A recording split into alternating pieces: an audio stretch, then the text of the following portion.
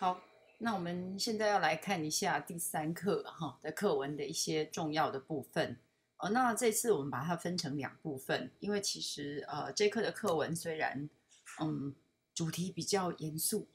，OK，因为是一个非常值得探讨的议题，但是它的这个文法本身其实是还好。好，那我们现在就从第一段来看咯。Murder is totally unfair. The victims of murder are gone forever. Their hopes and plans have ended permanently, and the pleasures they enjoyed in life have been destroyed. OK， 好，那我们先看到这个 have been destroyed。OK， 好，这个我们说叫做所谓的，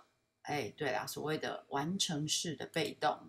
OK， 也就是说呢，这边的话，我们原来呢是 be 动词加上所谓的过去分词嘛OK， 好，那这边的话呢，你要把这个 be 动词的部分呢，再把它变成完成式，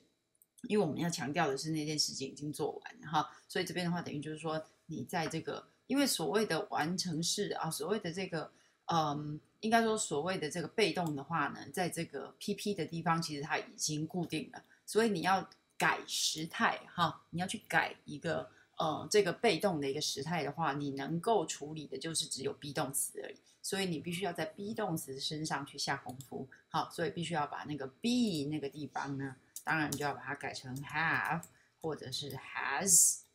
been。OK， 好，这样子的话就可以表示所谓的完成式然后呢又是被动，因为我们还是看到 be 动词在这里嘛OK， 好，接下来他说呢，他们的这个 parents, brothers and sisters who cry, how could this have happened? OK， 好 ，how could this have happened？ 好，那这边的话呢，你说，又是完成式吗？那其实它是表面上，它形态看起来像是完成式，可是事实上，因为它是要表达过去因为呢，当你在哭泣说，发生在你亲人身上，不管是他是被杀，或者是他是生病OK， 或者是怎么样，然后他就过世了，那个都是。当然是发生了之后，你才会知道嘛所以呢，你在讲的都是过去的事情。那这边的话，我们来比较一下。当你如果说 How could 或者是 How can this happen？OK， 这边的话呢，我们并没有办法很精确的来表达呢这件事情是发生在过去OK， 因为我们知道说 could 这个字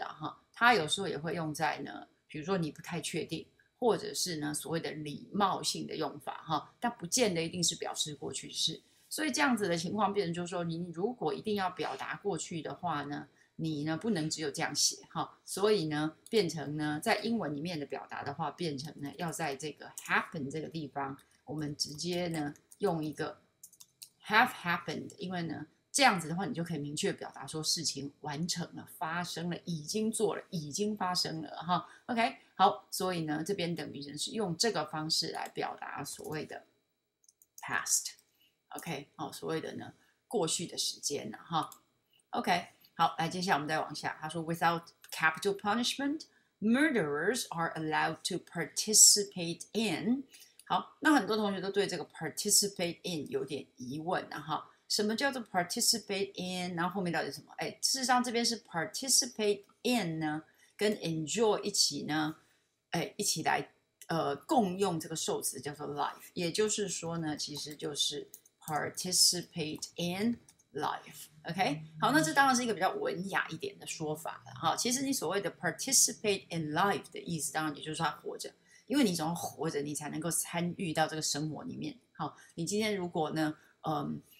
已经去世了的话，这世界上因为基本上你就没有生命了，那你也不能够参与生命里面任何发生的事情嘛所以基本上它这边是 participate in life。OK， 好，那当然这边的话，它会用 participate in 当然一方面也是说，因为他在牢里面的话，事实上他还是可以知道世界上发生一些事情，比如说亲人发生了什么事情。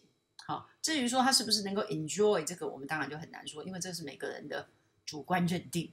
OK， 但是至少呢，比如说一个人他如果关了20年、30年，那这当中的话，比如说他原来是有妻子、有太太的有妻子，然后有小孩的OK， 好，那他的小孩也许长大成人，也许结婚有孩子，那基本上他都还能够参与到这个部分，是这样子的意思OK，接下来 Today there are murderers in prisons all over the world. Most of them would rather spend their lives in prison than OK 好，这个地方的话要请同学注意到了哈，这个 would rather than 它是这样写，你要先写 would rather 然后 than 这样子 OK 也就是说呢这边呢只有 than 这个字来做一个连接哈。好，为什么要特别提醒同学呢？因为呢，你要去想一下，有另外一个片语就是叫做 rather than， 对不对？好 ，OK， 这不太一样了哈。OK， 你当你用 would 的时候，你是要说 would rather，I would rather blah blah blah than blah blah blah，I would rather learn English than doing household chores, for example. OK， 真的是这样吗？也许吧，哈。OK， 好，所以呢，这边的话你是 would rather， 然后 then 这样子。OK， 好，那呢，当然你如果呢在用这个 prefer 的时候，你是 prefer blah blah blah， 然后呢 rather than blah blah blah 这样子。OK， 或者是单纯用 rather than 的时候也可以啊，哈。好，但是遇到 would 的时候，请你要说 I would rather。Yeah, I would rather drink a lot of water than having I would rather drink a lot of water than have a taste of that awful soup, for example. OK， 好，那这边当然还要提醒同学，就是当你用了 would 的之后啊，哈，因为呢它是当你用了 would 的之后呢，因为它是助动词啊，好，所以我们这边的话要用